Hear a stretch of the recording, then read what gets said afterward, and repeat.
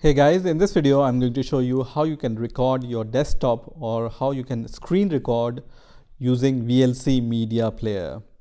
So what you need to do is just open your VLC Media Player and then click on the media option here and then click on this option which says Open Capture Device, and then here you need to just click on this scroll bar and choose desktop here. So capture mode is desktop. Now in the options section you can set the frame rate for your video capture.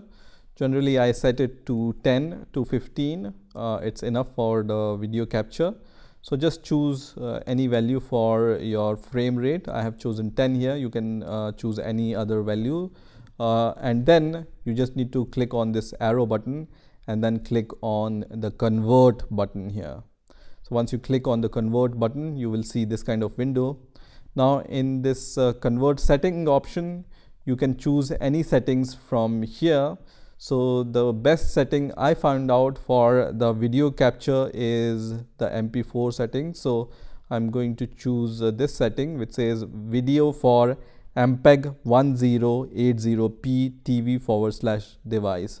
So just choose this option. I have chosen this option. You can play with any other profile options from here, and then you just need to choose the destination where you want to save your recording. So I'm going to just click on the browse option, and then I'm going to go to the videos, and then here I can choose any name to my video recording. So let's say I'm going to just say record 1 as the name of my video recording, and then I'm going to just save this file. Okay, so your video recording will be saved on this location, and then whatever name you have chosen for your video file, that video will be saved in that file. Okay, so once you have chosen all those settings, just click on start button, and once you click on the start button, you will see this timer will start here. This means that this many number of seconds the screen recording is working for these many number of seconds. Okay, so you can just do your screen recording. Let's say I'm going to just go to the window option here and then click on the settings here. I will just demonstrate some settings from here, and once I'm finished I can go to the VLC Media Player. You can see my recording has been running for almost 40 seconds now, so I can stop it now. So I can just click on this button which says stop playback.